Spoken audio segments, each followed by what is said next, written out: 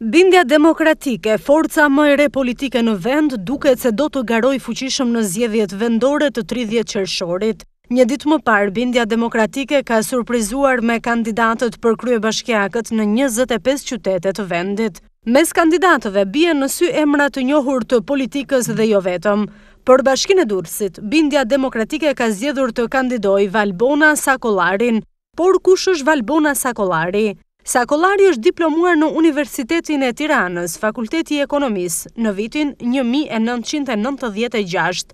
Valbona Sakollari është punësuar në sektorin privat prej 23 vitesh, si dhe lektore në Universitetin Aleksandër Mojsiu në Durrës. Fusha e mësimdhënies është politika ekonomike, ekonomia aplikuar dhe menaxhim. Valbona Sakollari është e martuar dhe ka 3 fëmijë.